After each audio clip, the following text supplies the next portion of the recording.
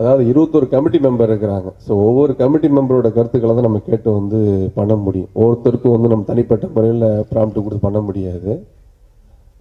அந்த டெண்டர் விஷயத்த சொன்னார். அந்த டெண்டர் வந்து 3-4 கம்பெனிகிட்ட வாங்கி தான் நம்ம வந்து எது கம்பெனி கோட் பண்ணி, ஏன்னா அது சங்கத்துக்கு பண்ணக்கூடியதுங்கும் போது அதில் என்ன பெனிஃபிட்டுகள் கிடைக்கும் அப்படிங்கிறத கலந்து ஆலோசித்து தான் நிர்வாகிகள் கமிட்டி மெம்பர்கிட்ட கேட்டு பண்ணணும் வந்துட்டு. ஏன்னா நாங்கள் வந்து ஒவ்வொரு ரூபாய்க்கும் வந்து பார்த்தீங்கன்னா இப்போ எல்லாரும் பார்த்தீங்கன்னா 7 கோடி ரூபா திருடிட்டோம்னு சொல்லிக்கிட்டு இருக்காங்க.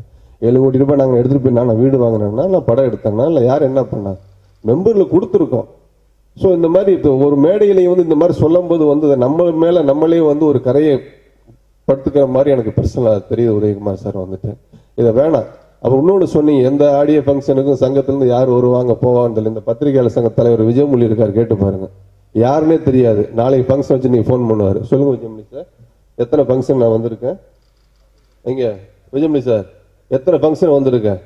அவர் சொல்லுவார், சின்ன பிஆர்ஓ சார், பெருத்துளசி சார் பாரு, அவரும் பாரு, இவரும் பாரு, இந்த துளசி பிள்ளை சார் வருஷத்தில் 365 நாள் எத்தனை ஃபங்க்ஷன் வந்திருக்கேன் சார். நான் ஏதோ ஒரு ஃபங்க்ஷன் வர முடியலன்னா அன்றைக்கி ஏதோ உடம்பு சரியில்லாமல் இருக்கும், இல்லை வேறு ஏதோ கல்யாணத்துக்கு போயிருப்போம் வந்துட்டு இதை வந்து இல்லை சார், இது சங்கத்தை காமனாக சொல்கிறேன் சார். உங்களுக்கு சங்கத்திலேருந்து ஒரு நிர்வாகிகள் தலைத்தில் வரலாம், சேலை வரலாம், பொருளை வரலாம், சில செமினார் கமிட்டி மெம்பர் வரலாம், யாராவது 2 பேர் வந்துருப்பாங்க. இதை வந்து ஒவ்வொரு இதில் நம்ம சொல்லிக்கிட்டு இருக்கோம். பார்த்தீங்கன்னா நம்ம எதுவுமே பண்ணாமல் ஒரு இது பண்ணுற மாதிரி ஒரு மீடியா முன்னாடி பேசுறதுக்கு முன்னாடி சார் நம்ம என்ன அப்படிங்க கொஞ்சம் யோசிச்சுட்டு பேசுனா கொஞ்சம் பெட்டர் சார். வந்து எங்களுக்கு முன்னாடி நீங்கள் சீனியராக இருந்தவங்க, நீங்கள் சொன்ன மாதிரி நீங்கள் டவுன் இடத்துலேருந்து வந்திருக்கிறோம். உங்களுக்கு அது இளையராஜா சார் ஃபங்க்ஷன் நடக்கிறதுக்கு வந்து எவ்வளோ பிரச்சனை நடந்து தெரியுமா சார்? உங்களுக்கு எத்தனை கோர்ட்டில் போய் ஸ்டே வாங்கினாங்க தெரியுமா? இன்னைக்கு நாளைக்கு சாயந்தரம் ஃபங்க்ஷன், இன்னைக்கு ஈவினிங் வரை கோர்ட்டில் அப்போ நடந்துகிட்டு இருக்குது. ஸோ அவ்வளோ பிரச்சனையை தாண்டி அப்படி ஒரு ஃபங்க்ஷன் பண்ணியிருக்கிறோம். ஸோ எல்லா சார் ஒன்றும் இல்லை சார், ஒவ்வொருத்தருக்கும் ஒரு இன்டெல் பாலிடிக்ஸ் இருக்குது. ஒவ்வொரு மெம்பரும் அப்படி யோசிக்கிறாங்க. எல்லாரையும் தாண்டி தான் நம்ம அந்த ஃபங்க்ஷனை பண்ணியிருக்கோம்.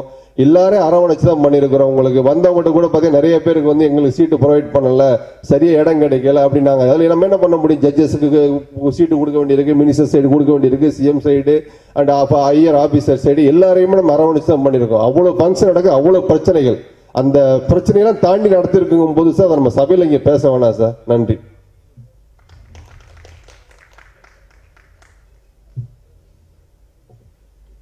அடுத்ததாக திரு விஜயமுரளி அண்ணா அவர்களை வாழ்த்துரைக்க.